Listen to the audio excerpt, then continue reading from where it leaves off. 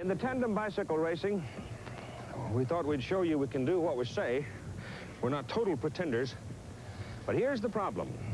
Keeping the feet on the pedals. Now, for example, if you lose the pedal, like O.J.'s showing here, I would have to stop in order for him to put his feet back on. Now, when you're going about 25 miles an hour on a clay track here at Punahou School, you do tend to get a little excited, don't you? Yeah, and as you know, one of the strategies is to put the heavier man on front. That explains why Keith is on in front here. Now, wait a minute. You got to have a lot of courage to sit back here with your face buried in your man's back and hope he leads you into a victory, into a right place. It's not the ideal place to carry on a conversation, and it's also not the ideal place to really believe what he says, because, look, he peeled one yesterday, a motorcycle, I understand. That's right. I said the Kansas City Royals could have took a lesson from me hook sliding into the sidewalk. It was a nice one, believe me. Now let's have a look at the heavyweight team of the Dallas Cowboys. Bill Russell talking to him. Billy Joe, you guys are the heavyweights. What's your size? My size right now, it's about 6'4", 220 pounds, and about 8 pounds under what I play at during the season. And Ralph is a little bit heavier. I think he's what, Ralph, about 250. Well, I understand that the strategy on riding tandem bikes is you put the heavy guy in front.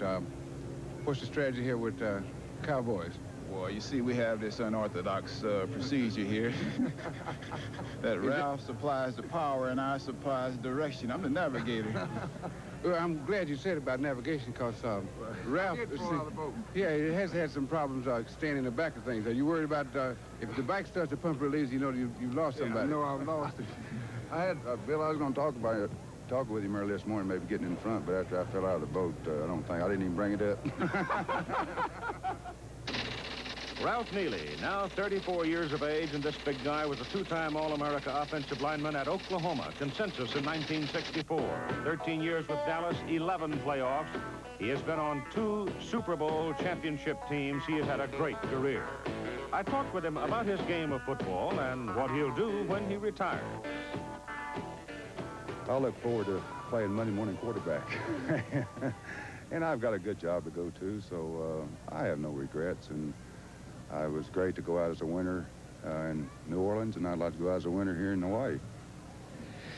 The idea, the argument, and sometimes the fight over whether or not an offensive lineman is given his fair share in the way they play pro football today. Now that you're stepping out of it, let me hear what you think about it.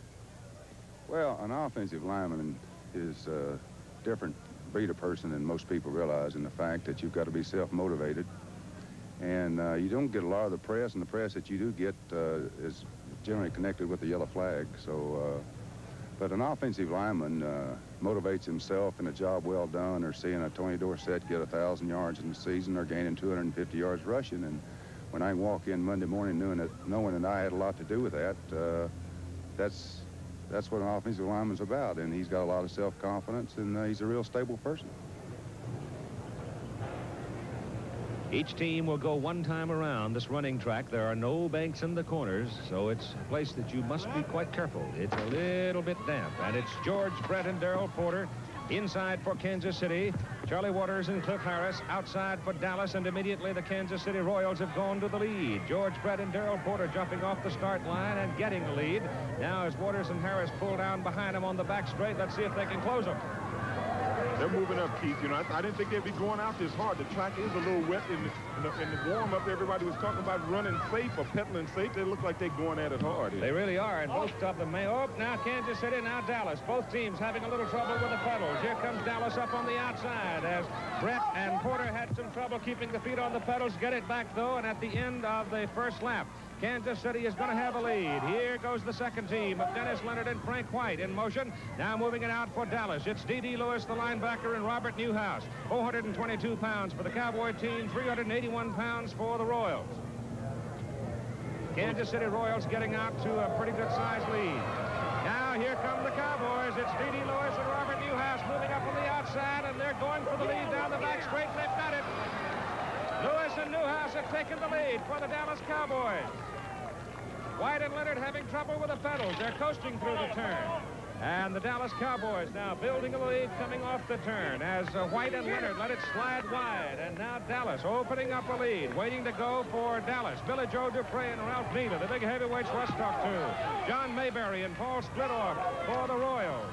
Here we go. Billy Joe Dupree and Ralph Neal are tough. We've seen him in practice. We saw him in the preliminaries, and they ride very hard and very swiftly. It is John Mayberry, the first baseman, and Paul Splitoff, the left-handed pitcher for the Kansas City Royals. In the meantime, it's Dupree and Neely opening up a big lead. As you know, anything can happen here, Keith. As you know, this race has been won by the team who made the least mistakes. And don't forget, Ralph Neely is the guy who fell off the canoe.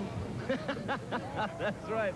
And the Cowboys right now, it's Dupree and Neely having some trouble holding the pedals together. And here come the Royals. Mayberry and Splitoff closing down on them. Mayberry and Splitoff riding smoothly have closed quite a bit. They have picked up at least 25 yards on Dupree and Neely, but it is still Dallas holding the lead. And here is the final leg. Roger Staubach, the quarterback. Drew Pearson, the wide receiver. Off and running for the Cowboys, and Hal McRae and Fred Patek are doing the chasing. McRae and Patek very light. Hal at 180, Freddie at 157, Staubach 195, and Pearson 177. And the two little men really have to bear down. But it's Staubach and Pearson having a little trouble staying on the pedals. And McRae and Patek are closing some on them, but they still have a big lead. Yeah, they're having this trouble in this turn. I think that's a bad turn. Everybody stops pedaling over there because it's wet, but Staubach and Drew Pearson, they've worked together so well on the football field. I don't think they're going to lose this. Now, Hal McRae lost his pedals as he looked like the Royals will be able to close down on the Cowboys. Staubach and Pearson hang on to lead, and they win it. And the Dallas Cowboys go out to a 2-0 lead over the Kansas City Royals. And remember, for each event, the winner gets $8,000, the loser, nothing. The team that locked it down for the Dallas Cowboys came in the second leg, D.D. Lewis and Robert Newhouse, as they literally ran down and by Frank White and Dennis Leonard. Going way to the outside where it is soft, Lewis and Newhouse just blew them over, and from that point on, the Cowboys had a walk to take their 2-0 lead. Now here's Bill with that pair. You know, Dallas Cowboys are known for making big plays. They hang tough, and then they make the big play. And you two guys made the big play this bicycle race here. You guys caught the other team and, I mean, really turned the whole thing around. How come you guys work so good together? I think it's because we're short, and Robert's got the most powerful legs on our team, so that's one good reason. Well, you know, we knew we had to stay with him in the curve, because we couldn't do too much in the curve, so we knew we'd get him on the backstretch. It was just a matter of just digging down and spinning out after him. We went and got him. So after two events, you can score it this way if you like. Dallas, $16,000. Kansas City, none. The obstacle course is next.